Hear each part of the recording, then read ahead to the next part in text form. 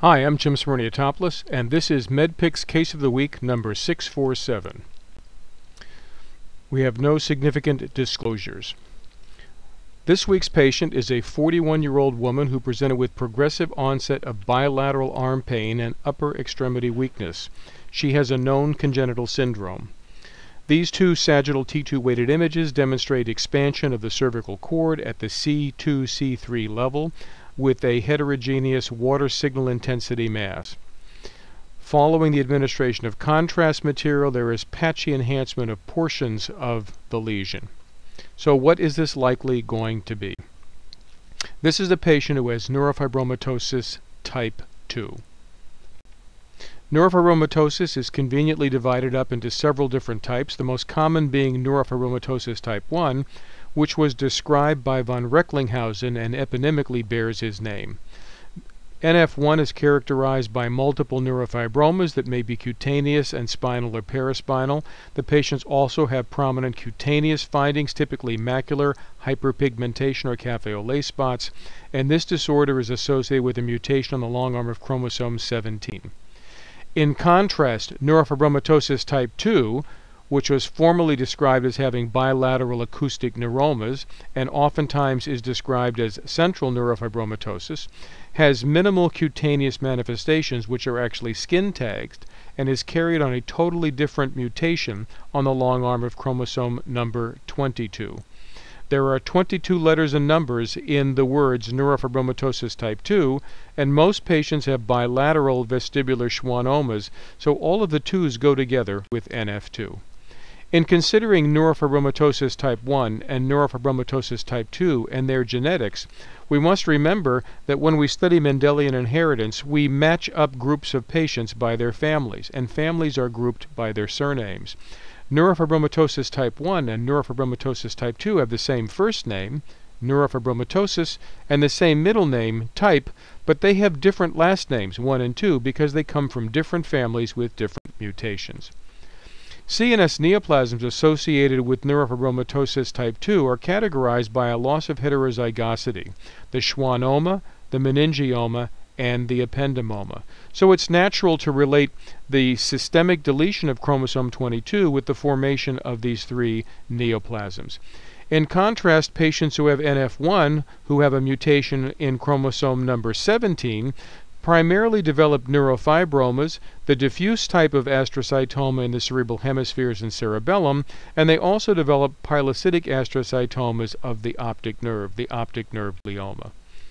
Neurofibromatosis type 2 has been called Wishart's disease. He was the first to describe this disorder in 1822. It's also called the MISME syndrome, and we'll explain that abbreviation shortly.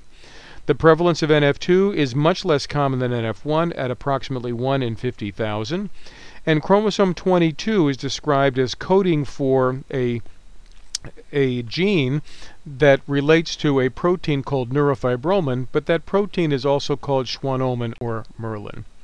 Again, the incidence of NF2 is much less common than NF1. The primary symptoms at presentation in patients not known to have the disorder by family history is high-frequency hearing loss from the vestibular schwannomas.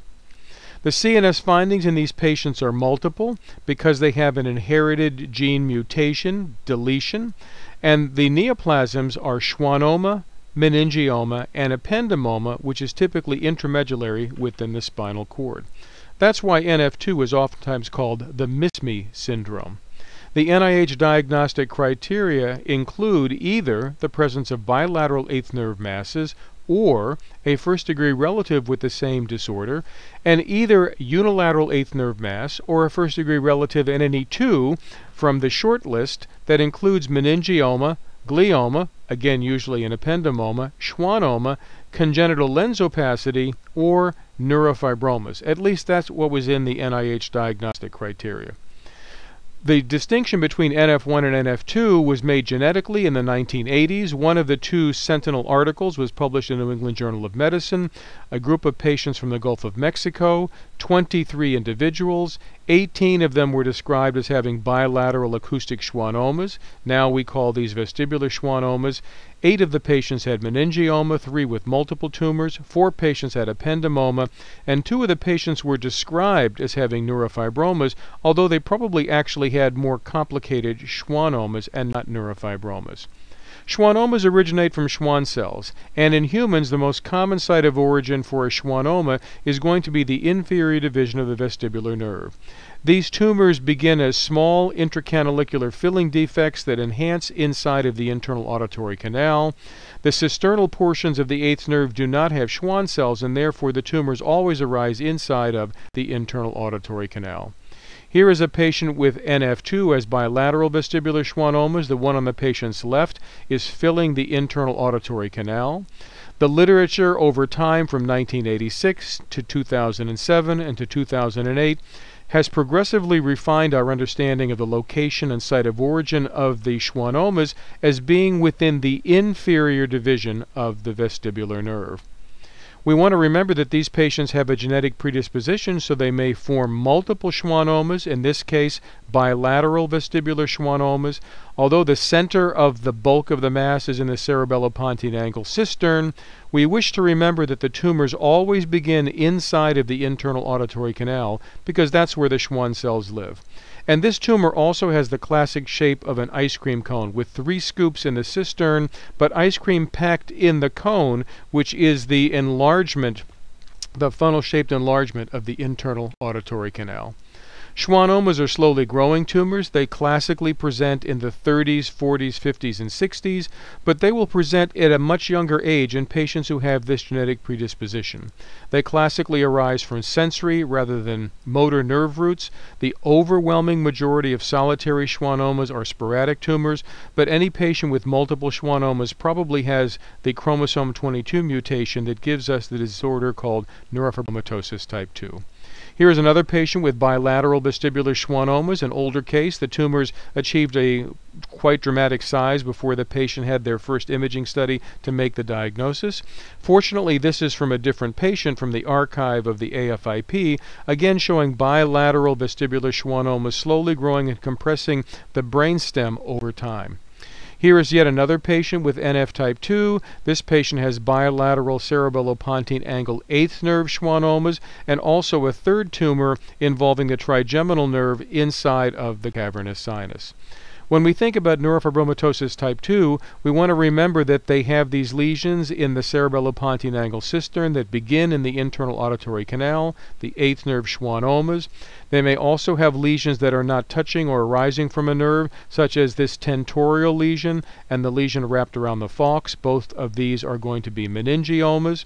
In the axial plane, we see bilateral 8th nerve tumors and a tentorial rounded mass, which is the meningioma. And that's part of the reason why we call this the MISME disease. The third component of the neoplastic processes in NF2 is an intramedullary lesion, most commonly seen in the cervical spinal cord, and this is going to be an ependymoma. So neurofibromatosis type 2 causes multiple lesions because of an inherited gene mutation, and the histology of those lesions is schwannoma, meningioma, and ependymoma, and that is also the relative frequency with which patients will harbor. So that is why we call neurofibromatosis type 2 the MISME syndrome. These patients have a genetic predisposition for making multiple lesions. They have inherited a mutation, an autosomal dominant mutation on the long arm of chromosome 22.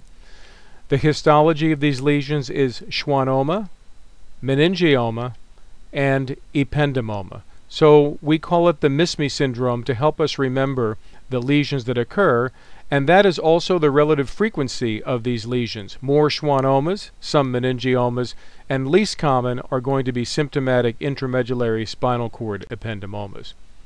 So our patient for this MedPix case of the week had a known syndrome, which was neurofibromatosis type 2, and the patient presented with upper extremity signs and symptoms related to the expansion of the intramedullary spinal cord ependymoma. Ependymomas are relatively uncommon CNS neoplasms, less than 2% of the total. The incidence is about 0.5 0.26 per 100,000 patients per year. They occur in 1/3 to 1/2 of patients who have NF2, but they're typically not symptomatic. The vast majority of them, 2/3 up to 85%, will involve the cervical spinal cord. And symptomatic and growing lesions are more common in patients with nonsense and frameshift mutations. This has been a MedPix Case of the Week. We thank you for your time and attention. I'm Jim Smyrniotopoulos, and I have approved this message.